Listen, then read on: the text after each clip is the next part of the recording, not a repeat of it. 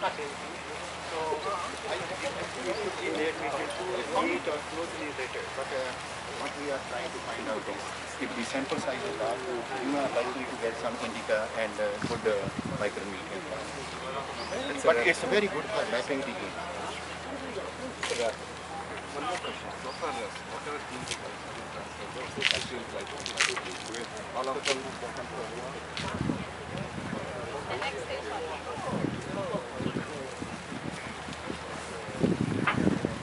Good morning, welcome to our second spot, and I think Dr. Brown has told you a lot, so I don't have to tell you a lot then.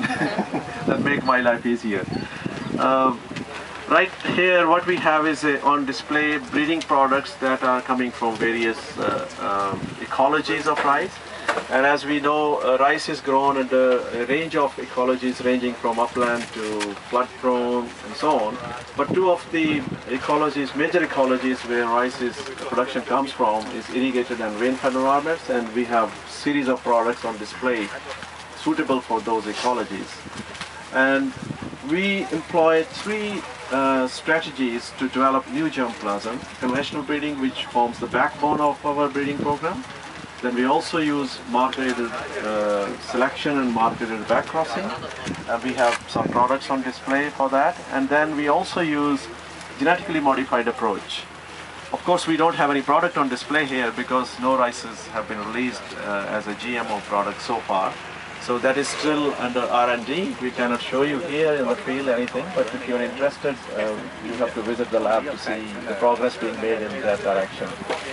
So then we have two kinds of breeding products here, inbred rices and also hybrid rices. So on my right, if you look at it, the breeding products, the inbred breeding products, on the extreme right, we are just displaying you some of the tropical japonica germplasm which was bred starting in 1990s, and we are borrowing traits like, say, strong combs, which will hopefully will be tolerant to even moderate typhoons, for example, strong combs, and big panicles and other kind of traits, photosynthetic traits that we can bring in from that germplasm into indicas. So by doing that kind of crosses, we have actually been able to develop a variety which is the first commercial varieties released in the Philippines from crosses with tropical japonica and indicas, which is N6 158. One of the question which is very common from the previous groups also is the production here doesn't look very good. The reason being, we were hit with 4 typhoons in last 1 month alone. So we are actually very fortunate to see something here in the field. We were really worried we won't see anything here, but we do have some of the lines which have survived that kind of stress. So the production is not up to its maximum, for example. So what you see here is 158 is one of the varieties released in the Philippines, which is becoming very popular already in the Philippines because of its biotic stress tolerance and also good grain quality. It is replacing many of the old varieties in the Philippines already. Although still we have PSB RC82 as a leading variety in the Philippines, but we have reports that it's picking up very fast. So we won't be surprised in the next 2-3 years it might overtake as a #1 variety in the Philippines. Then we have also developed some aromatic germplasm. The original source was basmati, and we developed dwarf types, and this has been released also as a variety in the Philippines. It doesn't match the quality of basmati, but it still has aroma, and it's not to compete with the dwarf basmatis that we see from Dr. A.K. Singh's group, for example, in Delhi, because they are directly competing with basmatis. But it still has aroma, it might have some potentials to be used in crosses and so on and so forth. Then in the irrigated environment, we have some of the lines which are doing very well under other range of environments like water stress environments. One of the example is IR78581, that particular line. It is very high yielding under all the stresses that we have seen so far, water stress, alternating drying, drought, less water, stress, and so on and so forth. even in irrigated environments. So this has a very wide adaptability in terms of production ability.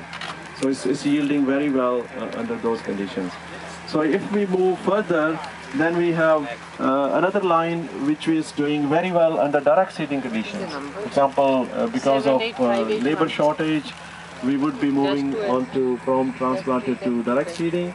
So we are having some germplasm which is doing extremely well under direct seeding conditions, and we expect that we will use this kind of germplasm to make crosses and develop future varieties of rice more adapted to direct seeding. Then for hybrid rice breeding, we have several hybrids on display. Those hybrids which are having the prefix as mestizo, those are the ones have been released as commercial hybrids in the Philippines. And those which don't have mestizo as a prefix, IR cross number, those are our new products in the pipeline. Those will be shared with breeders and private companies to evaluate those in target countries, including Philippines. So that effort is going on. And then next is we have products that Dr. Brad explained yesterday morning in his lecture, whereby he's using weedy rices or rices which don't look very well per se, they don't produce anything, but they have genes which can be transferred into modern varieties of rices. And one of the example he showed also was where he has used Oryza rufipogon wild species to transfer tungro resistance into IR64. He showed one of the slides. And this is that Metatag 9 variety released in the Philippines, which is showing tungro tolerance, and that's being grown at farmers' field. And then next is AS996. This is also a product of cross between Oryza sativa and Oryza rufipogon, and this is tolerant to acid sulfate soils, and that's being, Dr. Brad also showed this was a national variety in Vietnam because of its very short duration. It's also tolerant to BPH, also tolerant to acid sulfate soils. So this is a very good example of a product developed from crosses between wild species and cultivated species. Then in the Philippines, this particular variety was released by crossing Oryza longistaminata with Oryza sativa. And then we move on to the germplasm, which has been bred by rain-fed team in IRRI. It's a drought-tolerant germplasm. And it has been, this particular line has been released as a variety in the Philippines this year. This is the first variety released for drought tolerance in the Philippines. And then also a sister line has been also released as a variety in India for drought-prone environments as well. So we are making a lot of progress in rain-fed environments. Sabagidan, yes. It doesn't look very good here because of the abiotic stress I'm talking about we had in the last 4 weeks. Then we are moving on to an area which is Dr. R.K. Singh can explain much better, who is in the audience here. He is the breeder for salt tolerance varieties. So he has been able to develop a range of products that have been released as varieties in the Philippines, the latest being, for example, NSIC RC182, and then other varieties released from the previous effort, the SPRC88. So this kind of germplasm is also available to be shared for those areas where salt is a major abiotic stress. And then we have some elite breeding lines that are in the pipeline that also shows tolerance to salt, abiotic stress. The next is, I said we are using markers to develop products as well, and there are several examples here where sub-1 gene has been transferred into mega varieties using marketed backcrossing.